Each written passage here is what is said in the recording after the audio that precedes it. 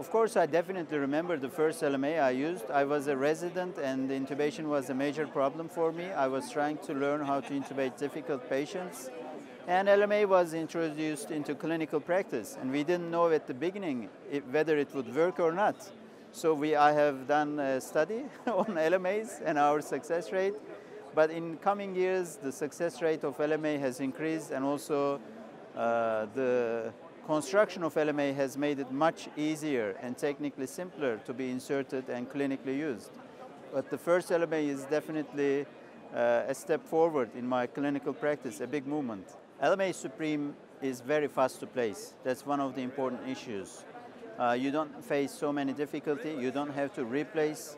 The malpositioning is not necessary, and it has changed the clinical practice, making airways easier and safer.